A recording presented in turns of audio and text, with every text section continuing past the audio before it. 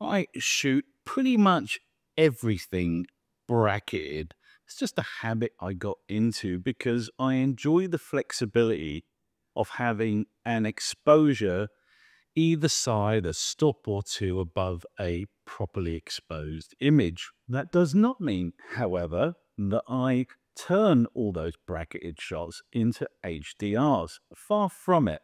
HDRs or exposure blended photos have their place, and I've got nothing against them. I do regularly make them, but I always try to get a single exposure working before turning to exposure blending, because you end up with a far more natural looking shot. And there's a very cool technique you can use which plays to the strengths of raw files and the latitude in terms of dynamic range that you have in those images to pull out lots of details and have a beautifully exposed, natural looking landscape photo just using one very underexposed raw file.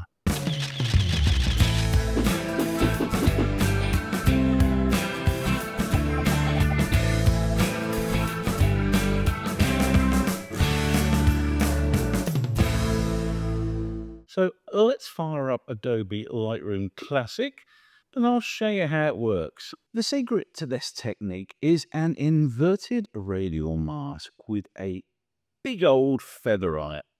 And I'm going to show you how to do it. So in this photograph here, as you can see, we have the vast majority of the photos in heavy shadow, but the highlights are perfectly exposed. So we need to retain those perfectly exposed highlights and just bring out everything else without resorting to an HDR. Let's grab our radial gradient. We're going to make sure that the feather is at 100. I'm going to center it on the sky. I'm going to drag out about this far, and then I'm going to invert it. So what that means is that everything outside the mask is going to be affected by all of our changes. And we're only going to make one very simple change, which is to turn up the exposure by about 2 stops.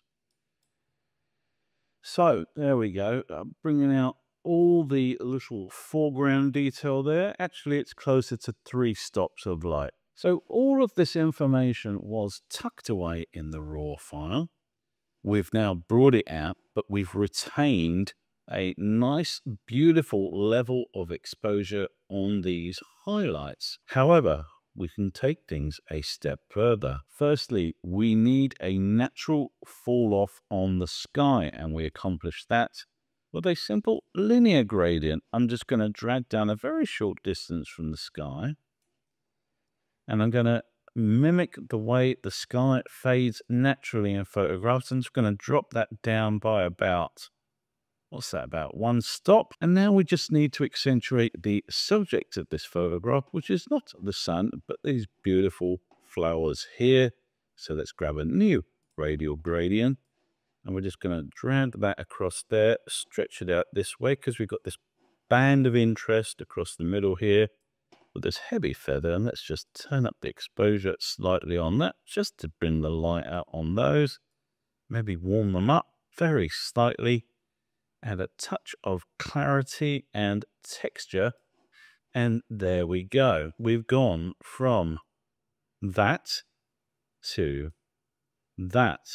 We've kept the beautifully exposed highlights. We've brought out everything in the shot, and we've done it without having to resort to exposure blending. Here's another example.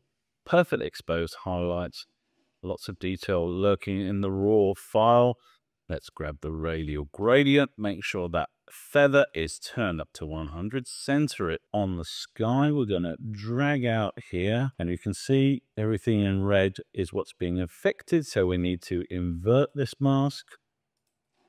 So now everything outside, you can see we've just got this band in the middle here where the sun is, that is not being affected. We don't need to do anything to that because it'll just blow out the highlight. So let's bring the exposure right up on this.